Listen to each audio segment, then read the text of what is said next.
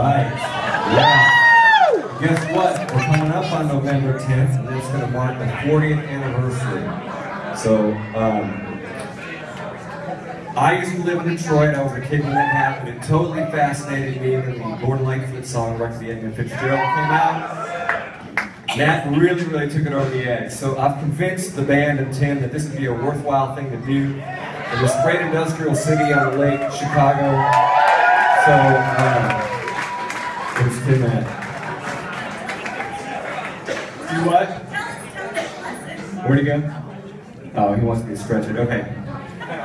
And him. So, does anybody not know the story of the Wreck the Edmund Fitzgerald? Okay.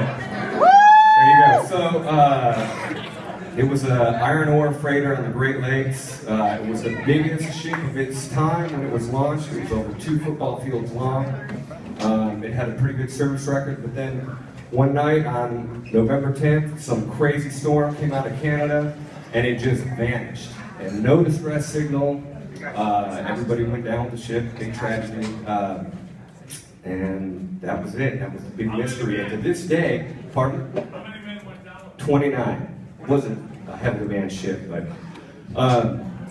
yeah, it was a big maritime disaster for the Great Lakes, and to this day, 40 years later, they still don't know exactly what happened. So we're going to commemorate that moment with the Gordon Lightfoot Wreck the Edmund Fitzgerald.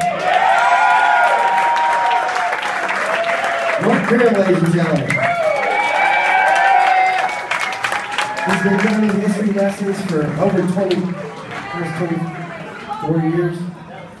The Ironclads, I used to put that on every night at a show, and so Mark wants to tell you about the Ironclad. We're done.